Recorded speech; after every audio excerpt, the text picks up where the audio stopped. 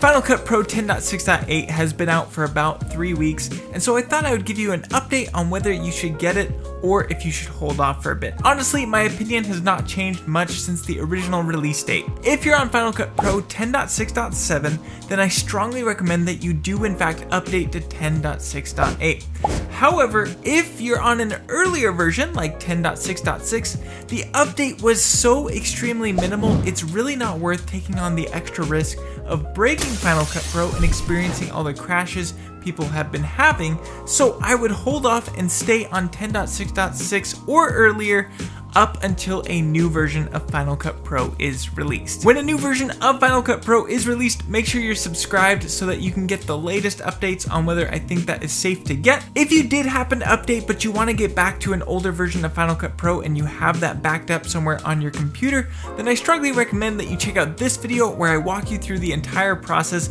of backdating your current projects in Final Cut Pro. And with that out of the way, thank you so much for watching, and I cannot wait to see you in the next one.